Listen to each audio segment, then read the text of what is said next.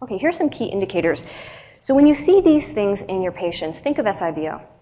When a patient reports dramatic transient improvement in gastrointestinal symptoms after antibiotic treatment. Now, most of us in this room are probably naturopaths, so we're a bit skittish, can be, with antibiotics. It's not our first choice.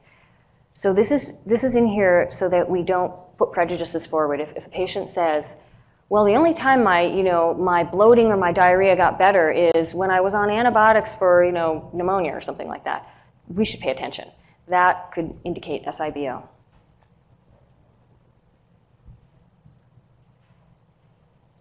When a patient reports worsening of their gastrointestinal symptoms from probiotics containing prebiotics. Now, probably the patient, depending, may not be sensitive enough to know that it's the prebiotic in the probiotic that's causing them the problem. So they'll just say probiotics make them worse. And sometimes probiotics, even without prebiotics, do make these patients worse. That's a very controversial subject, the use of probiotics. And we're going to get to that at the end of the day. Make you wait all day long for that. But prebiotics, of course, are food for the bacteria. That's why they're in there. So if a person has an overgrowth of bacteria in their small intestine, you give them food for it, it's going to make symptoms worse. It's going to increase the overgrowth. When a patient reports fiber worsens their constipation or other GI symptoms.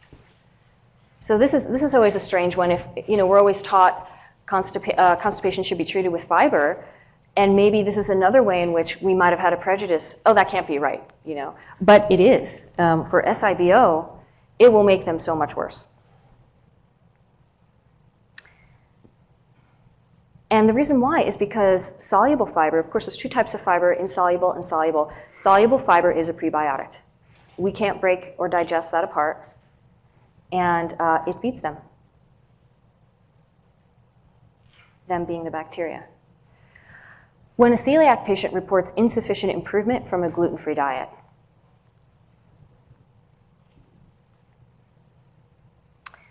As we'll see, the diets that treat this condition remove more than gluten. And so if a person somebody can have both. They can have SIBO and celiac. These go together fairly frequently, actually. So if they went gluten-free, a lot of times what they substitute in for the gluten is starch, which is a main food for the bacteria. So, you see the potato starch, the tapioca starch, all this in the baking for the gluten-free patients, and a lot of increase in fiber, and it can really not work out well.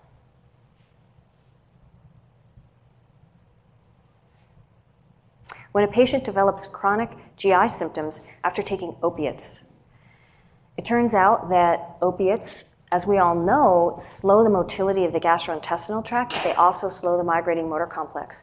And when we don't have that functioning well, we don't have the bacteria being swept out of the small intestine, and overgrowth can occur. SSL has had a couple of patients that he identified for SIBO with this exact thing.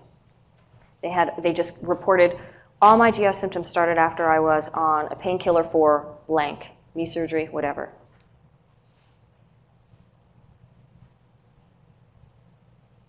When a patient has chronic low ferritin with no other cause. This is pretty common. I see this a lot. And you can't figure out why.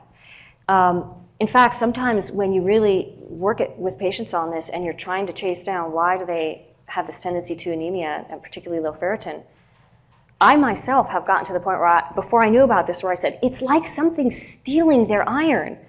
That's exactly what's happening. The bacteria is actually eating it.